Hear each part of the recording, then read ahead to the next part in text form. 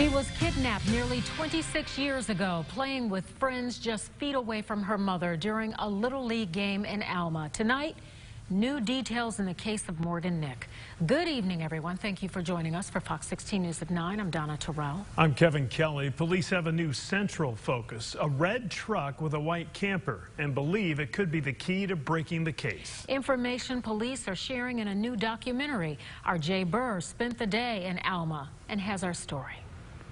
I'm standing in a parking lot that used to be one of the ball fields from when Morgan Nick was abducted back in 1995. A new documentary recently released has reignited interest in a key piece of information. A recent documentary was partially released in Northwest Arkansas. It highlights the case of Morgan Nick. Her mother, Colleen Nick, still emotional over 25 years later. See, Morgan is not a story or an idea to us. She's my daughter. And she's not a documentary to entertain people. She's a little girl.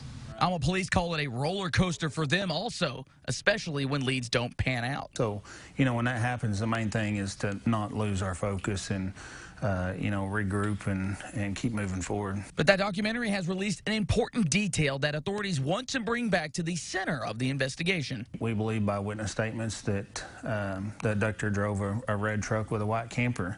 The one we have a picture of was from the ballpark. And the owner of that one's never been identified. Colleen Nick said she wanted to throw up when she actually saw the truck that may have taken Morgan. Always known that there was a red truck with a white camper involved. Like, everyone always knew that.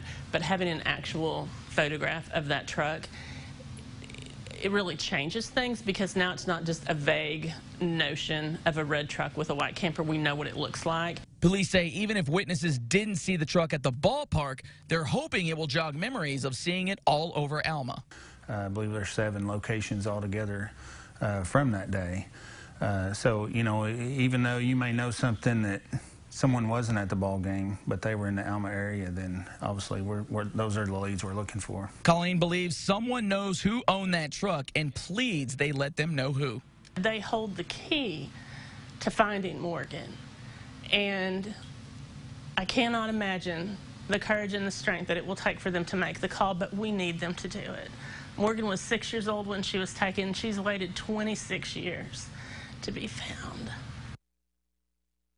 And Alma police tell me if you have any information regarding that red truck with the white camper, you can either call them or the National Center for Missing and Exploited Children. In Alma, Jay Burr, Fox 16 News.